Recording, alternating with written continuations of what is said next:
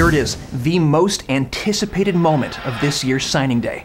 DeMarcus is going to make his decision. So this is a very difficult decision. I'd like to thank all the schools that recruited me. But after giving it a lot of thought, talking it over with my family, I'm going to bring my talents to Juilliard.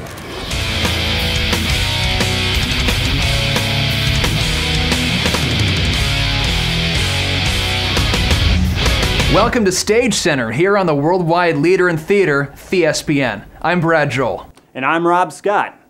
We start with National Theater Signing Day, when the nation's top high school drama prospects officially commit to the theater programs of their choice. Yesterday, DeMarcus out of Weston, Mass. stunned recruiters by choosing to take his buttery smooth baritone to the theater program at Juilliard with a minor in ballet. He's been a top prospect since he was 10 when he wowed the talent scouts in the role of Daddy Warbucks in the St. Julia Catholic School production of Annie Jr. Also generating buzz is Farmington High School senior Alyssa Schmidt, whose range garnered a lot of attention from her role in Alice in Wonderland. Schmidt expected to forego her college eligibility and directly enter the Actors Equity Combine. All this amid controversy out of Springfield, Missouri, as Carthage High School senior Kenny Truffa had his scholarship to Mizzou revoked after testing positive for stage presence enhancing drugs. Following his Saturday night performance in Pinocchio, Truffa is expected to appeal the decision. With more, we have Jimmy Marlier. Jimmy, thanks for joining us. Thanks for having me.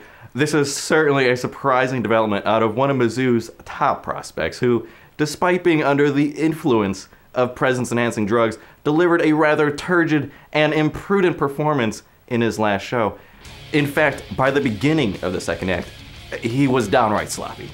Right here is where Kenny Truffa blows his blocking. He's supposed to spin stage left, but instead spins stage right, colliding with actor Christopher Zerfus, who is forced to improvise an explanation.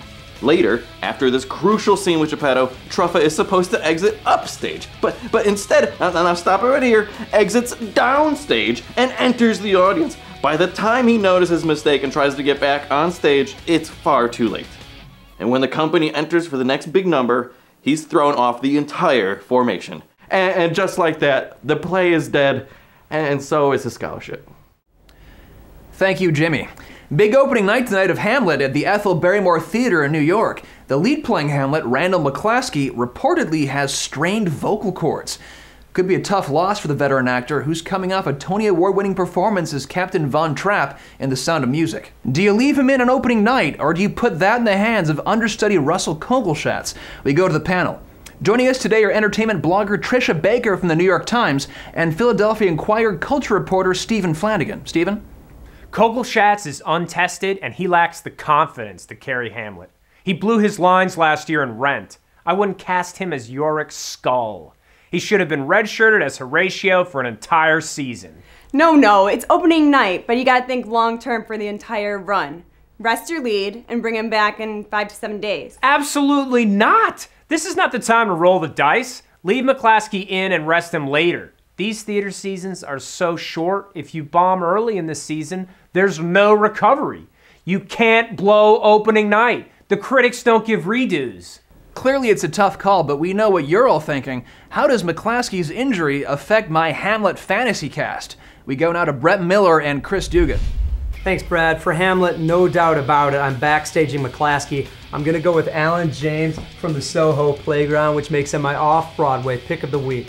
Here's a guy, tremendous stage combat skills, and probably one of the best to be or not to be monologues in the business.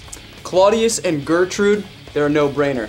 Helen Stanley and Tom Dwight have been top co-stars at the Steppenwolf Theater in Chicago since '05, when they were both acquired in a multi-theater trade with the Hippodrome Theater in Baltimore and the Philadelphia Shakespeare Theater. And in that trade, Steppenwolf only gave up a Laertes understudy and a 6th-round Fortinbras. Exactly, and there was some concern back in '05 that Tom Dwight's vocal cord nodules would return, especially after undergoing a season-ending injury in '04. But so far that's proven to be a smart trade that's certainly paid off. Rosencrantz and Guildenstern, I gotta go with Luis Gonzalez and Terry Molina out of San Pedro's Shakespeare by the Sea series. You gotta love the chemistry between these two. Really made you appreciate the first ambiguously gay duo. For the part of Ophelia, we have a deeper field than in recent years, but most say the top contenders are Jenna Kaynigbauer, Kim McInnes. Who do you play? Who do you backstage? In my mind, the top choice for Ophelia is Jenna Kaynigbauer.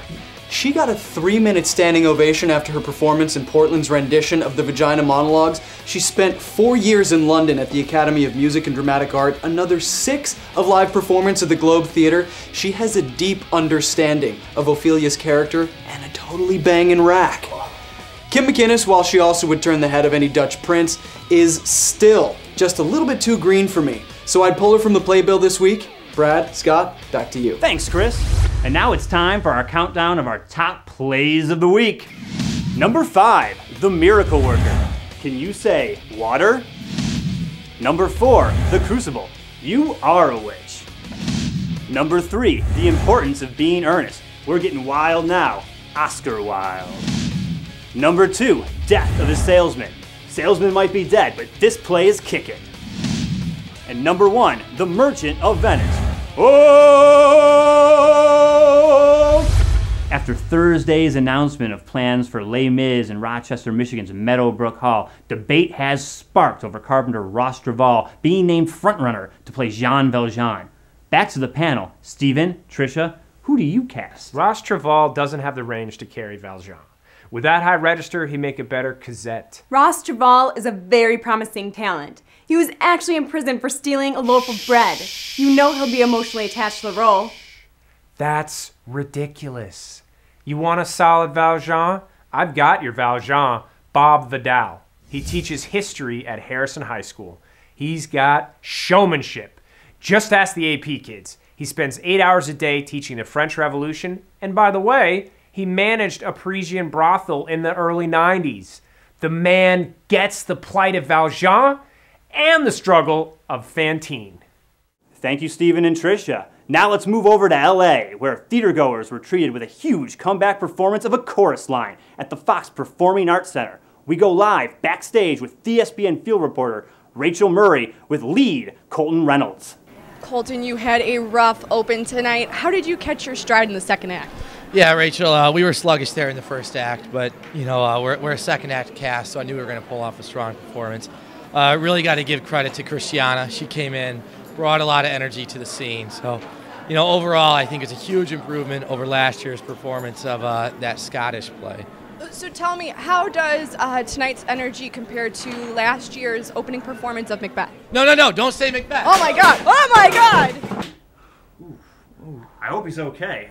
That looks serious. That looks very serious. But the real concern here is, will it dethrone the reigning worst of the worst? For the past 16 weeks, the worst of the worst has been Broken Sword and Bullshot Crummond. Let's see the results of our viewer poll. And we have a new worst of the worst champion.